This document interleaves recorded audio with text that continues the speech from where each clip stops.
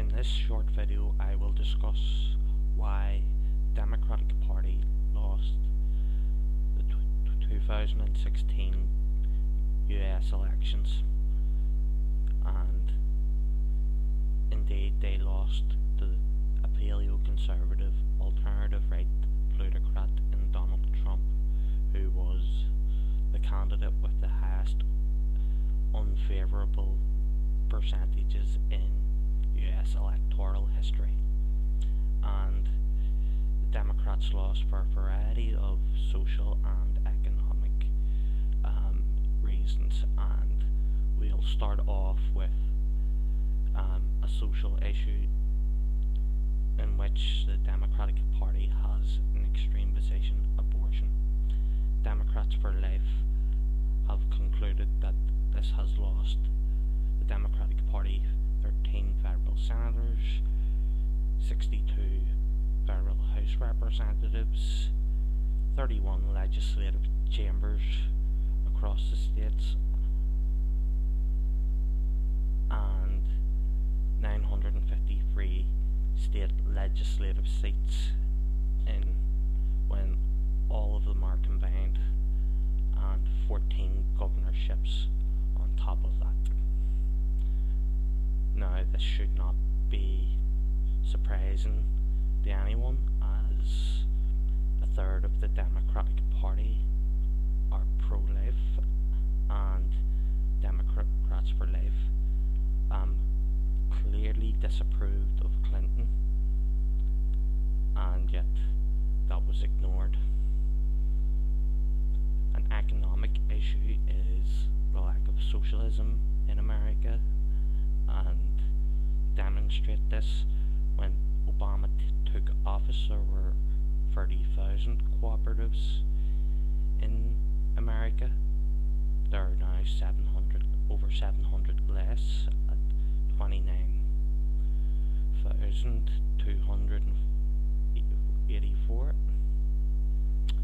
and there was no minimum wage raise during Obama's terms, and there is grade D infrastructure in the United States of America. There was the fact that he and Clinton both favoured the Trans-Pacific Partnership, the Transatlantic Trade and Investment Partnership, and the disastrous North America Free Trade Agreement, which has all cost Americans jobs, but NAFTA in particular has been a drain on the American economy, the Canadian economy, and the Mexican economy. And this, along with record Fortune 500 profits, did not help the mood of the American working class.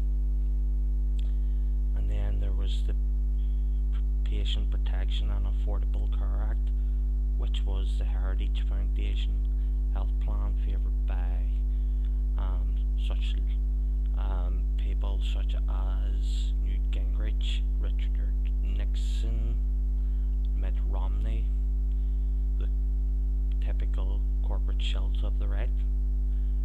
Instead of single payer, basically Obama's cowardice in the first 2 years has contributed to the loss of this election. And as social welfare and food stamps have been cut, corporate welfare and tax credits to corporations has increased, and this, on top of the bank bailout, has not helped. And then there was no restoration of Glass-Steagall regulation, which separated commercial high street banking from predator investment banking. And it's not the Democrats who are looking to restore that, it is the Republicans. So that has put the Democratic Party to the right of the Republican Party establishment on that issue, and that did not help, as did fixing primaries against the most popular candidate, Bernie Sanders. And to compound this mistake, Bernie Sanders was perfect for the white working class base of the Democratic Party, yet people, especially Clintonites, the Democratic Leadership Council, the Democratic National Council, could not see this. And if you look at Bernie Sanders' electoral and political record, he has been representing Vermont since 1990 or 89. I'm not quite sure on when he went to federal Congress, but Vermont has a demographic percentage of 94% for Caucasian inhabitants of the state. And if we look at the town Bernie Sanders was mayor of, Burlington, similarly there is a high percentage rate, 89% Caucasian. And you can look up Bernie Sanders' record in relation to the state and the town, to see how well he done in both those places. And to fix it in favour of Hillary Clinton was a mistake. This is someone who boasts that Sunningdale 2 was her greatest foreign policy achievement. Now, some of you may be unfamiliar with this, but there was a war in Ireland from 1969 to the late 90s, and over 4,000 people died, yet the peace agreement for that was a restoration of Sunningdale, which was basically a Trump-genus government executive presiding over a physically segregated society. And it's basically a nice fluffily presented apartheid, and in a shorter time space more people in Ireland have died since Sunningdale 2 than died during all the troubles, and that basically over 6,000 people have died since Sunningdale 2, but that's Clinton's greatest foreign policy success. But that isn't her only foreign policy disasters. There's Honduras, where she brought a genocidal government to power, which has effectively genocided much of the working class Hondurans, and Honduras is the most violent society in the world with a murder rate of 91, and that's what Hillary Clinton created. And we could go to Libya, where she overthrew the Jamahiriya, best country in Africa, so it was, under brother leader Colonel Muammar Gaddafi. Has average wage, has purchasing power, and everyone had a house, a job, and there was state education paid for, whether you wanted to pursue further education in Libya or abroad. Yet Hillary Clinton and Obama thought it would be a great idea to arm Al-Qaeda, ISIS, and Ansar al-Sharia to overthrow the Jamahiriya, even though they had intelligence that showed that this would cause a black genocide in Libya, and they thought that was a great idea.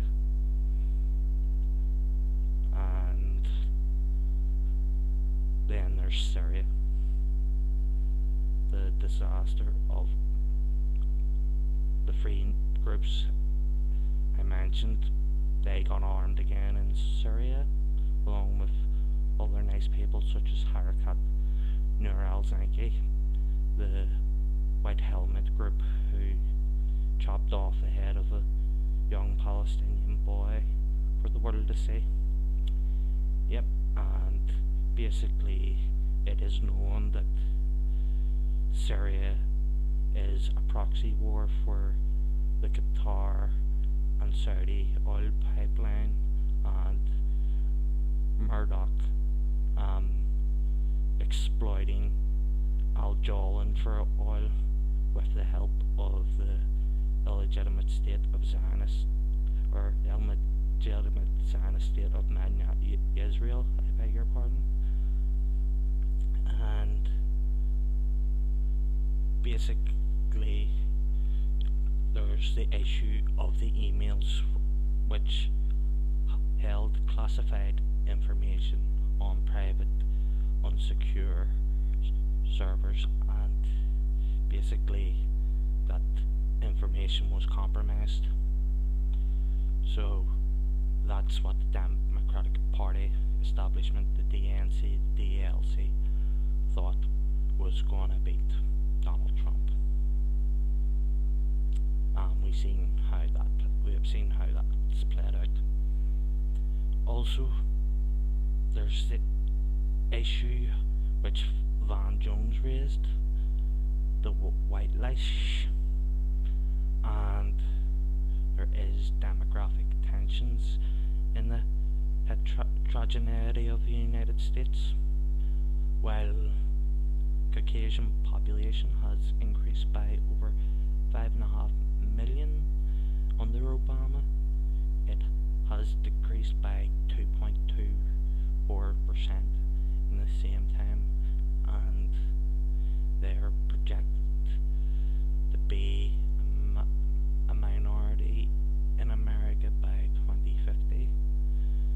And it wasn't just demographic tensions which caused this white lash. It should be pointed out there was a white income decrease by 1.6% under Obama, and men in particular had a decrease of their incomes by 2.2%. And basically